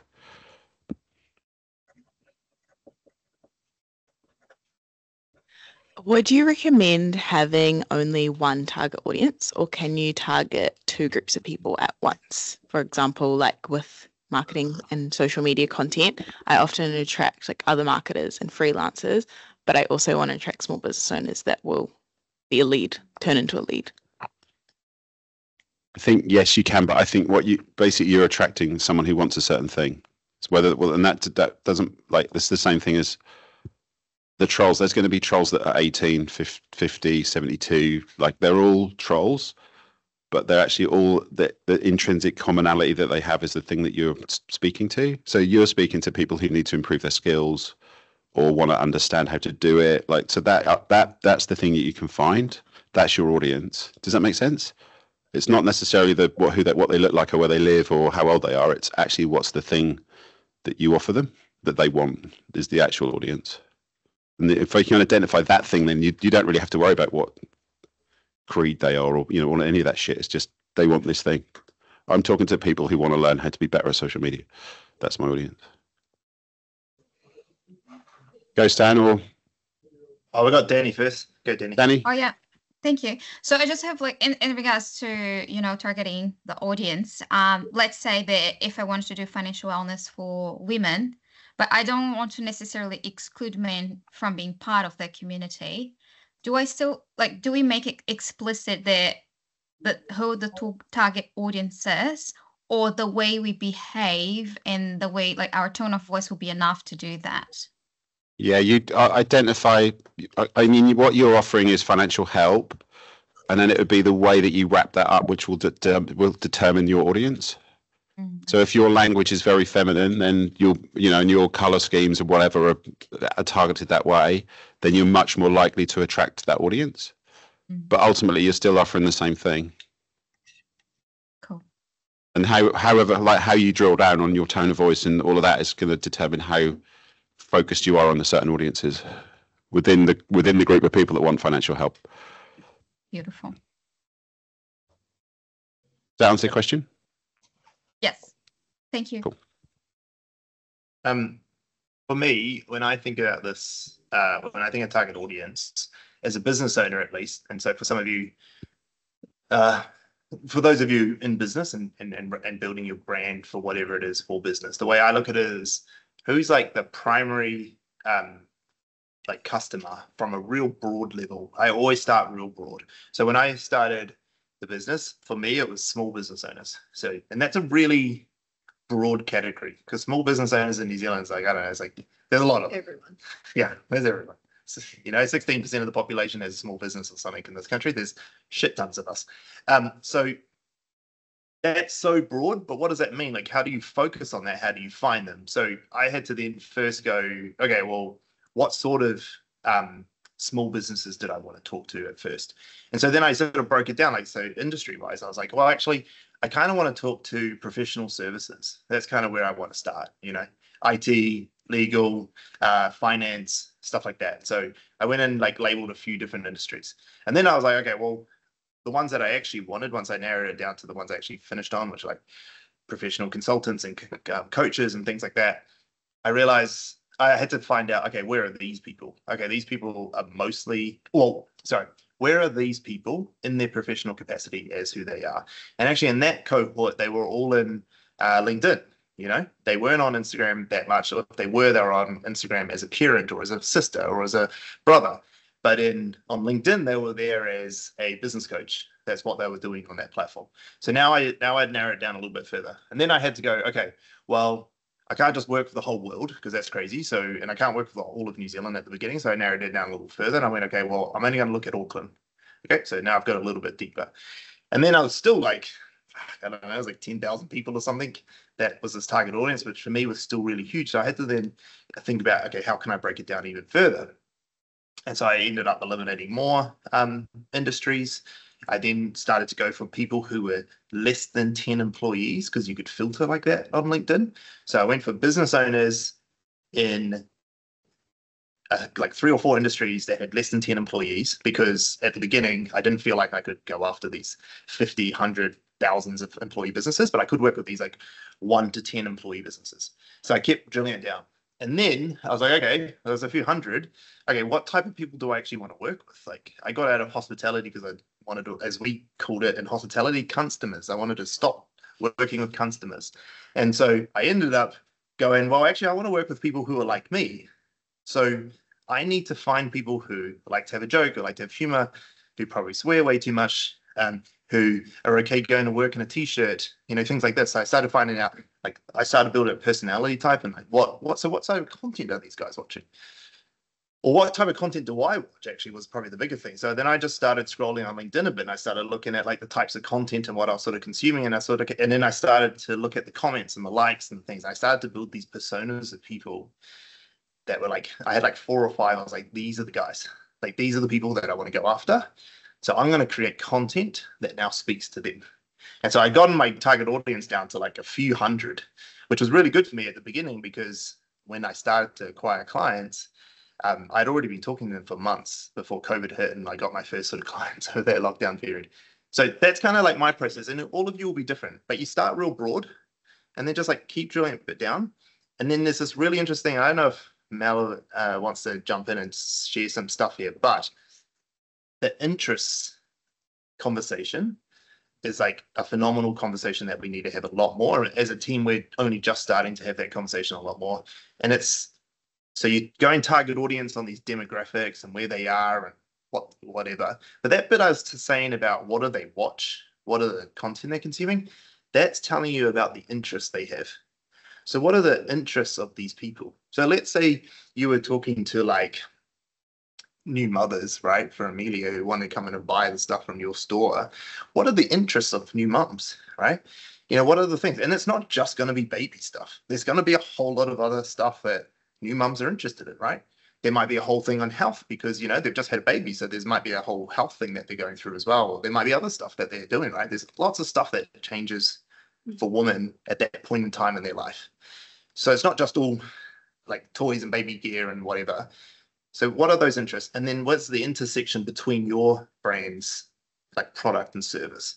So how does the stuff that you sell intersect some of those other interests that they have? Like, for instance, this is a stupid example. So I'm obviously not a mother. But let's say it's like a pram that can be used for going for jogs, right? So they're interested in health and they're interested in these, and you've got these prams that are really good for taking someone for a jog as you're trying to get your exercise regime back in. There's like an intersection there, right, on interests. Again, terrible example, but you guys get the picture. I think a good comparison is like when you put 2 people who look slightly different in the same room, for example, Stan and I, right? But actually we have a shared interest in the artist J. Cole and music, right?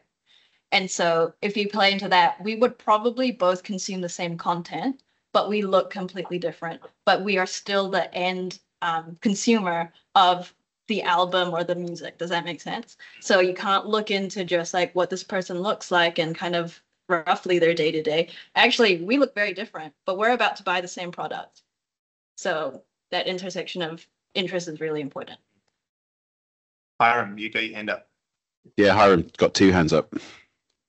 Oh, sorry. Can you hear me? Mix number 2.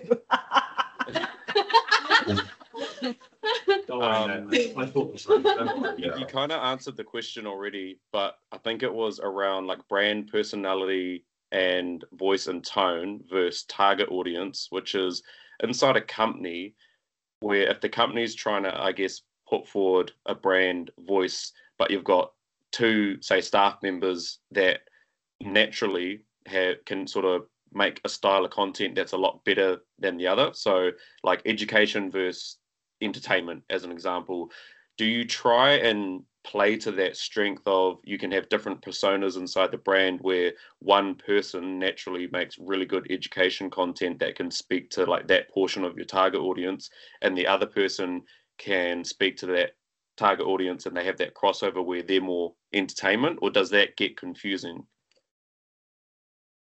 Stan, do you want to take that?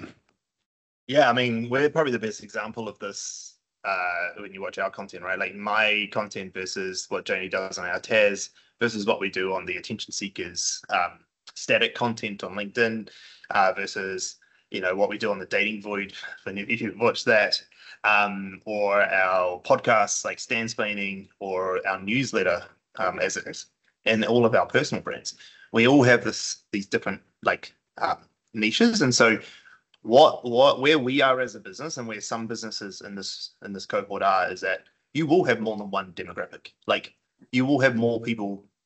You won't just have one type of person. You'll need lots of different. Like Hiram at Flex, you're the type of people that you're going after are so wide and varied actually, and so you will need to have different streams for all of them if you really want to target them. So my advice is first start with one, get one mastered.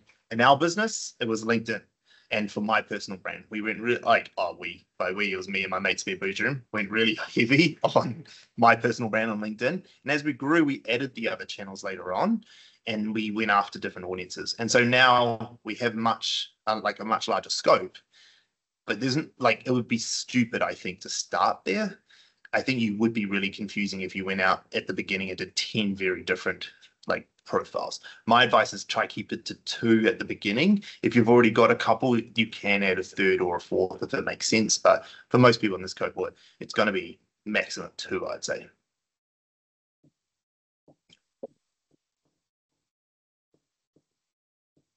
Ness. We have a question on Teams. Is it still a good practice to create avatars for target audience, or best to keep it simple? Yep, absolutely.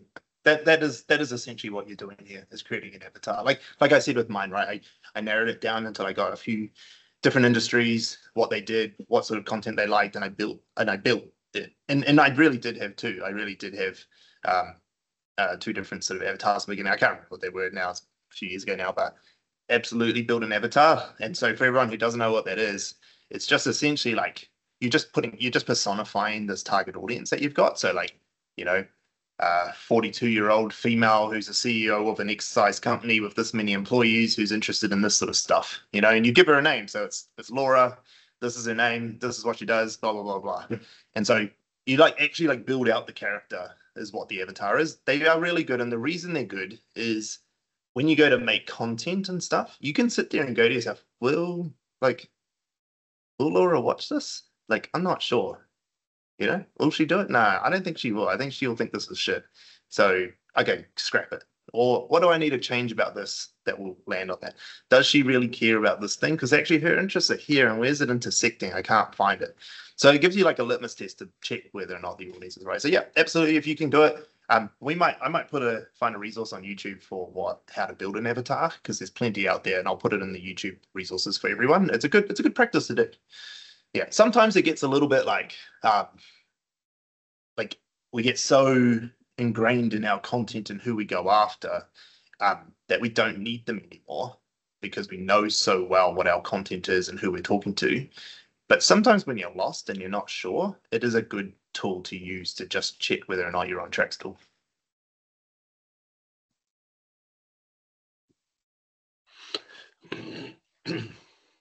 Cool. This might be a homework question. But so you said that we were all gonna have our versions of this deck where we would have to go away and write what our brand values are and everything. When we come back, are our groups, or as a big group, gonna challenge the values and the mission that you've written to check that it aligns with your target audience and your tone of voice? So would the group be going, I don't think that that's the right tone of voice for your brand value mission? Does that make sense? Yeah, are you going to have anyone challenging you on your Yeah, absolutely. Yeah, so that's the diligence that we do. So because if you did it on your own, then you wouldn't know. Well, you would kind of know, but you wouldn't be sure. So that's why we have the group, so we can challenge and go, are you sure? Are you sure? Are you sure? Because you could do it. You can not bother to do this. It'd be easy for you to go away from today and go, oh, that's a bit hard. I can't be bothered. I'm not going to do it properly. I'm just going to not do it properly. I can't be bothered. But ultimately, that will just cost you in the long run. Because the point is, if you do this really well, you've got the building blocks to have a really substantial campaign. So it's kind of your call, right? If you want to just go away and just do it, I can't be bothered, then you're not going to get the result that you need or you want. Maybe you don't want the result. Maybe you don't want to. But that's what I mean. The diligence has to be done at the start to have the building blocks and the structure to move forward and do it correctly. And if you don't do this properly, like we know, like as a company, we know this, we have to do the right thing for our clients, and we do as best we can to make the strategy as strong as we can. And we test it, we do this internally, we test our strategies amongst each other just to go, is this the best it can fucking be? Because this is the thing that's going to inform everything that goes forward. And if we get this wrong, then we're going to go off track and we're not going to deliver. So that's just the due diligence that you need to do yourselves. A, for yourself, go, is this right? Have I done myself proud here? And then B, what do you think? I'm not scared to show the cohort. I'm not frightened to get it wrong. I just want to make it the best it can be for me to then progress. So yeah, totally test it, and test it with everyone. Test it with your mum. Test it with your mum. There's a few more slides on the deck which we're not going to fill in. So we're going to stop at campaign, but I'll just take you through just to explain what they are. The homework stops at campaign. You don't have to fill this bit in. The people that work here will understand this part. The campaign is once we've established all of those things, like our purpose and our audience and what we're saying, what we're selling, the campaign is the bit where we express that to our audience. So that's whatever it might be a TV commercial, might be a TikTok, it might be, I don't know, a poster, whatever that's the next phase. You don't have to worry about that at this point. Just put it out of your mind, because we're not going to be able to answer that until we've established the stuff we just talked about. It's just in the deck because eventually we'll fill it out and you'll have it all tidy. And then on from that is channel strategy again. So until we've worked out our positioning and then what our campaign is, we can't really work out where the executions are going to go. So the channel strategy is literally, where do we put the stuff we're going to make? Like, is it on the back of a bus? Is it just on LinkedIn? We'll decide all of that based on what the proposition is, what the idea is, and then like how's best to get to our audience. Where are our audience, basically? And then the roadmap is to then develop, how do we push forward? Like, what do we do next? Where are we going to go? What happens if everyone hates it? All of that stuff. So that's what we'll build out. And this stuff's going to happen later on during the process, but just so you know what it is and why it's in there. Do you want to add anything to that, Stan? No, not really. So I think everyone got that pretty clear. These last 3 slides you're not going to be doing. We're going to be doing those over week 2 and week 3 together. Probably roadmap, you'll do that week 12, actually, to be fair, because we would have prototyped a bunch of content. It's just all this other stuff that you're going to work on over time.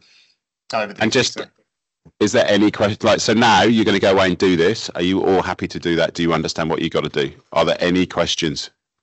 Because if you come up to me in 10 minutes time and say, what about this? I'm going to be cross.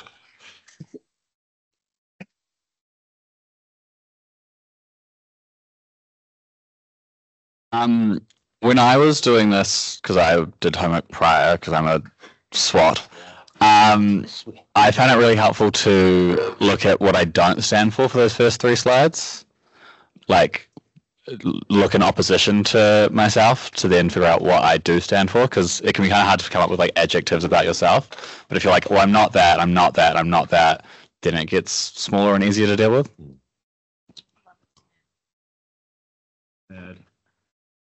That was a really good piece of advice. You've won. You've won. Yeah, that's a really good thing. Like, if you can't decide what it is, then decide what it is. All right. All right. Over to you, Stanley. Okay. Cool. I'll wrap us up because I've got a bit of homework to do. But there's quick thing. So just to reiterate, everything that's you've seen today, the deck that we've gone through today, I'm going to send it out to everyone. You'll have you'll get sent 2 decks. So you'll get sent the one we went through today, and then a separate PowerPoint, which is just a strategy template. So you can download that and then edit your own one and keep it for yourself and put all your answers into that as you go along. So you're going to build out the deck as you go so that you have it straight away. But Erin asked, do we just bring it to the next session or do we put it into the chat? The thing is, that chat, if you want help or questions on as you go through this throughout the week, please chuck it in. Kimberly asked the question of going like, are we going to get challenged on our ideas? That's a good place to get challenged before next week. So if you've got some things and you're like, guys, I'm not really sure, like, this is my mission statement, what do you think? Put it in and we'll workshop it. You're not alone. This is a group project. We're doing this together. I got 30 something bloody staff in this, so and they have to do it. They help you, so just ask them for help and they will jump in and help. But all of this, like, you'll help each other. There is stuff like what we learned going through this last time, the cohort that went through, they taught each other just as much as we taught them, actually. They taught us just as much as we taught them. So there's so much wealth of knowledge sitting in this room. Like, you're all successful, you'll do your thing. So please, like, if you're not sure about something, chuck it into the chat and other people will see it. Okay. I'm going to quickly go back to my side. I've got one other piece of homework for you to do, which you're all going to get annoyed at me for, because I've also just given you this massive other thing. But I'm going to do this because from like the thing I learned last time in the last cohort is we didn't make content or put people into uncomfortable positions early enough. And it took us so long to get that flywheel spinning, you know, and it wasn't until like the second to last week or something like that where I was like, oh, you're going to post that video, Roman? And just sat there in silence until he posted it because he didn't do it otherwise, right? And so and like the guys will know, they're laughing, they get it, they were there for it in the first cohort. But this time we're going to get into the uncomfortable really early, because actually one of the biggest lessons I think you'll learn throughout this process is that it's really hard to put out content when you're new to it or you're not used to doing it a lot. And it's really hard to put yourself out there online, both your brand and you. And so we're going to start those straight away. And so I'll quickly share my screen again and I'll show you what we're going to do, which too bad you all signed up for it and paid me money, so you're going to do it. The first homework, we're going to look at LinkedIn. Some of you aren't even trying to do it right now. But you know what? I don't really care, because the reason we're going to do LinkedIn is it's a real hard platform to do because of the professional tone to it. It has this, like, people have this idea that like everyone on it's so serious and they're all like, you know, professionals and doing all this stuff. But actually, like, it's not that place, but you will feel that way. So I'm going to get us to like set up our LinkedIn, and I want us to start doing some activity on it straight away. Some of you are doing LinkedIn personal branding as part of this anyway, so this is perfect for you. So from day one, you're going to get into it. But the first thing we're going to do is set up your profile. So there's some simple stuff to set up your profile. Don't overcook it. You don't need to do, like, there's so much stuff to do on your profile to make it right. I think there's only 4 things that that really matter. A fifth one too, actually, I just realized that I missed it out, which is headline. I should put that in now before I screw this up, is headline.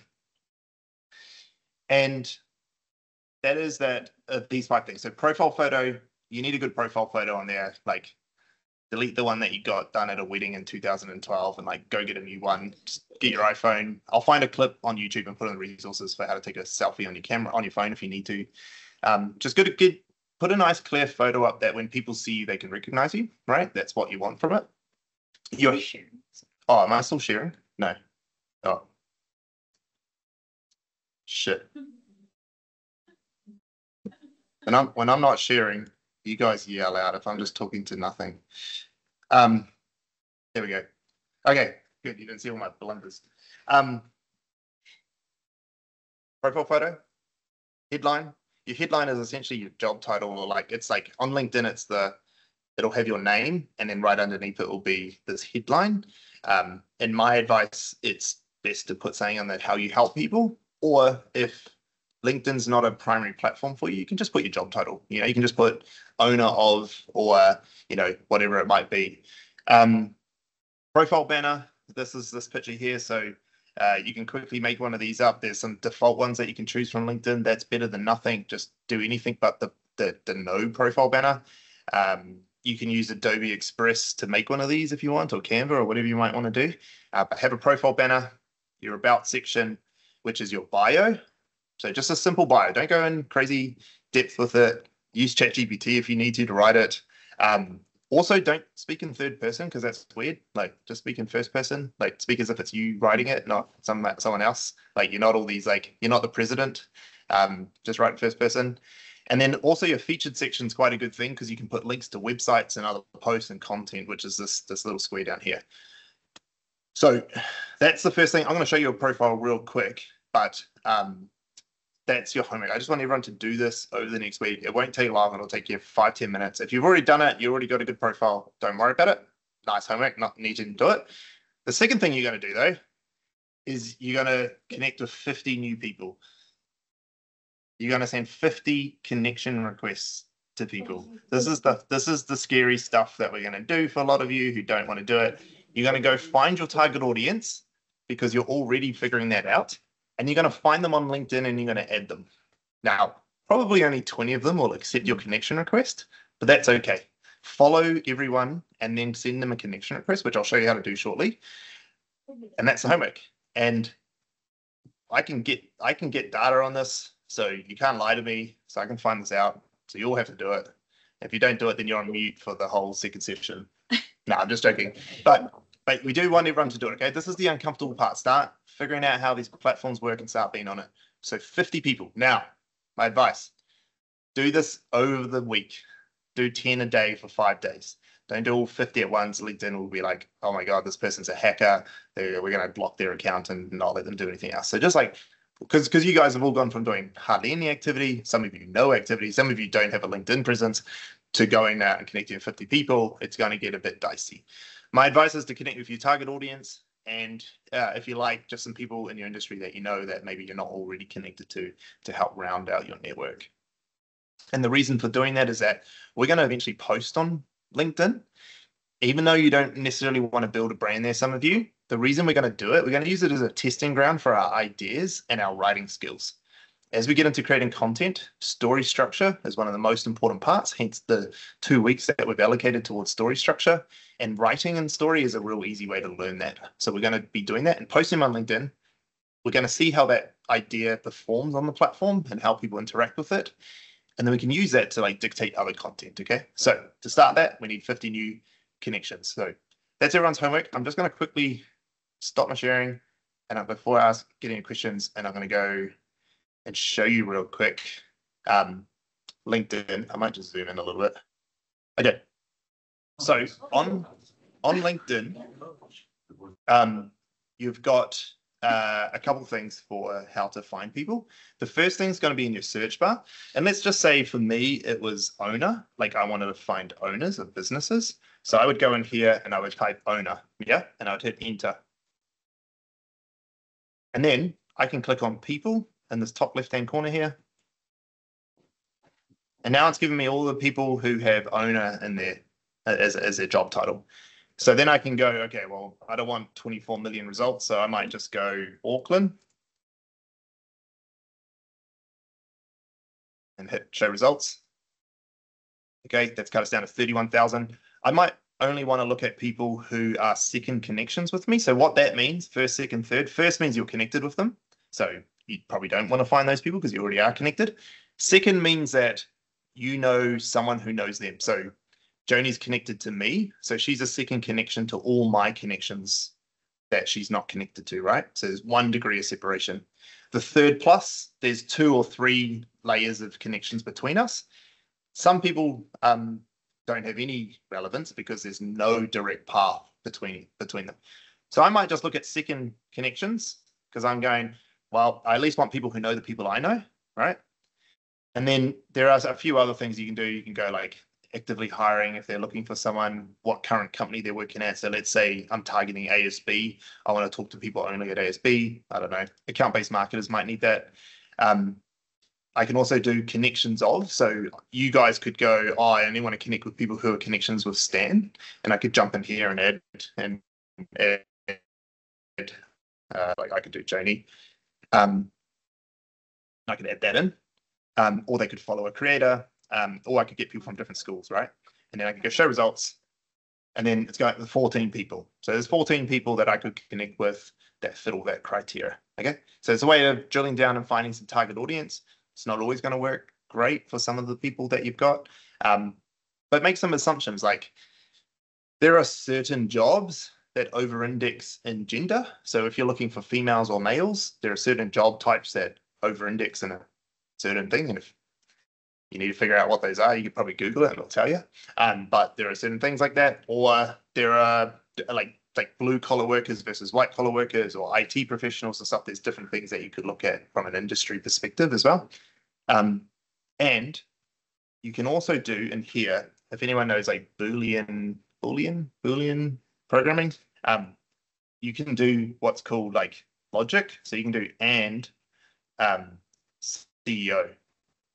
So I put the and in, and it's not going to do it for me now. People, hang on. It needs to be. There you go. Hey. No, let's go. Let's go. Well, it's not going, is it? Anyway, I might need to fix that. It works enough for you. It works enough to figure it out. So anyway, that's how you connect with people. I want 50 connections for today for this thing. And then I also want you to go to your profile and just jazz it up. So you got your, as you can see at the top here, that's your profile banner, your profile photo, your headline. So this is my headline here, just sitting underneath my name, your about section here, and then the featured section. So those are the things that you're going to do. Don't worry about the rest. There's lots else in there. You can do it if you want. There's your experience, which is essentially your CV, education, and all that. I'm not too fussed if you do that. It's just these other ones. You can always have a look at ours if you want to figure it out. But on your profile, you'll have a little thing here with edit, where you can just click, and then you can go through and edit all your stuff as well. I'll put a I'll find some videos that walk you through it anyway. But if you've got any questions about that, just let me know and ask. Shouldn't take you too long. And if you really don't want to make a profile banner, you can go into change photo, and there's a bunch here that you can just choose. I mean, stop it. A lot of them are like, you know, you might just want to pick one of these top ones. That are yeah, you might want to choose some of those. I don't know. Okay. Okay, cool. So homework's pretty clear, pretty simple. Any questions about it? No.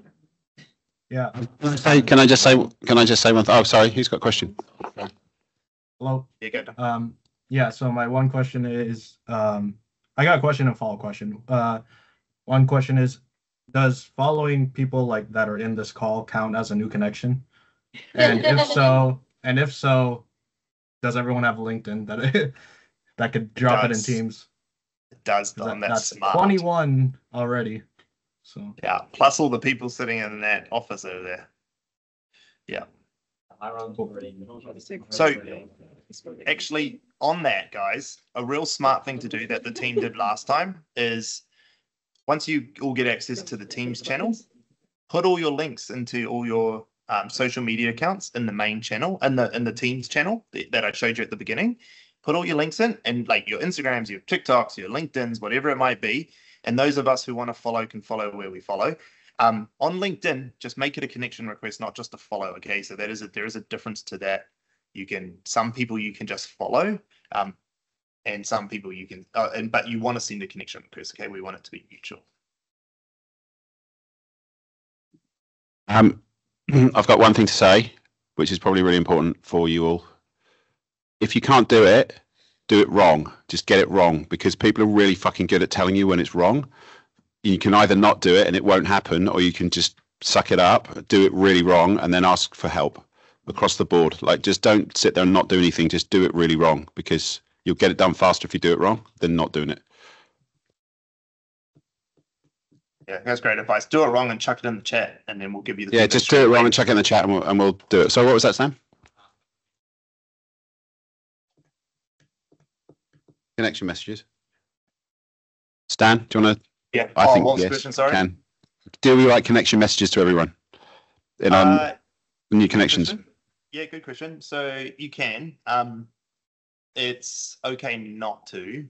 It does increase your acceptance rate, so people will more likely accept it if someone sent a connection request. In my practice, I would typically just send something real simple, just nothing too fancy. Like even LinkedIn even does like AI generated ones now when you first do it. I would just do the AI generated one or do nothing. Like I get 10 or so connection requests a day of people just there's no message. Like I still connect with them. So it's really up to you and what you want to do. If you really want to connect with someone who's like maybe a little bit famous or like is really random, like so out of your network, you might want to give a reason why to it. Like, hey Stan, really want to connect with you because you look amazing and awesome and I want to be your friend. You might want to say something like that, when you connect. Shut up. So, yeah. I think I work, I don't know, on LinkedIn most of the day, every day. And for all our clients, I only send connection messages when they are keen to book a meeting or have a coffee with someone, or it's someone that is high up. We definitely don't send connection messages to everyone, and that doesn't stop them from accepting as well. So you're still connecting with people if you send the messages or not. Yeah. Yeah, nice, Vanessa. Okay, guys, we got 2 minutes left. I do need to jump off right on 10:30, and I'm going to keep it pretty like for this 12 weeks. We're going to keep it pretty on time. So if everyone can like get on just a minute or two early every week, just so we can kick off at the time, so we're not waiting. Because a lot of us on here, there's like 40 something of us on. We're 5 minutes late. There's like 225 minutes of wasted time, right? Let's just like have respect for everyone else. Be just a minute or two early, so we're all ready. We can make sure our tech's working, then we can go. And then at 10:30 a.m. for you guys can all do your own time zone. That's 6:30 for me. We're gonna call a hard stop and hit end call. And then any questions, anything of that, send through in the chat. I'm gonna send a follow-up email today with everything that I said I'd give you. So you'll get that in the next few hours, probably 5 or 6 hours, and you'll get that with everything that we said we're gonna give you. And the other thing that I haven't mentioned this before, but not to the new people in the group, it's really good to just regroup yourself on Thursday afternoon, evening, just to go over what you went through. So when you get to the meeting, you're ready and you're going to make the most out of it. Otherwise, you might waste some time because you might be a bit unclear or you couldn't remember something. It's just really worth checking in with yourself or your group just to go, this is what this is what we achieved. We've done our jobs. This is what we're going to do tomorrow. Are we ready? It just helps. It will really help. Cool. Okay. Thanks, team. Awesome, team. I'll see you in the Teams chat. See you all there.